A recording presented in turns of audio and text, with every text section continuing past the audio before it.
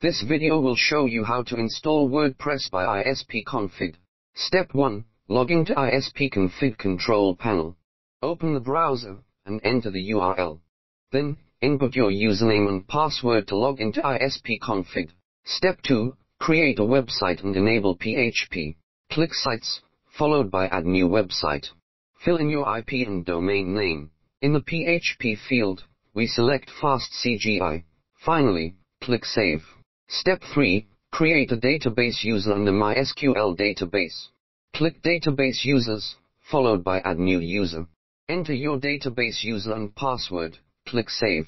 Next, click Database, followed by Add New Database.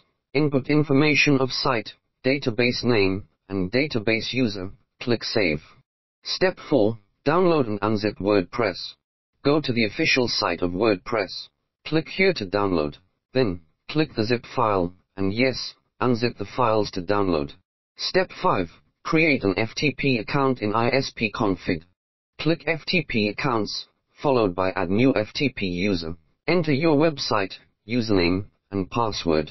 Finally, click Save. Step 6. Upload the WordPress installation files. Open the FileZilla client. Here input information of the host, username and password. Click Quick Connect to connect your FTP account.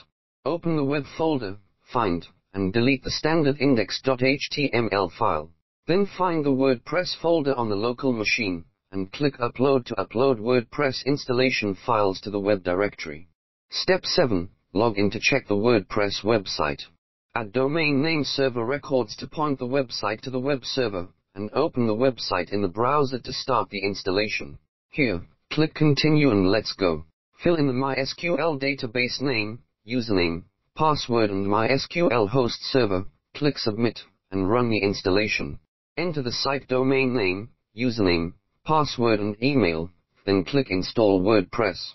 Finally, log in with the admin user to start setting up your WordPress website. This is all about how to install WordPress by ISPConfig. You can contact us for more guidance.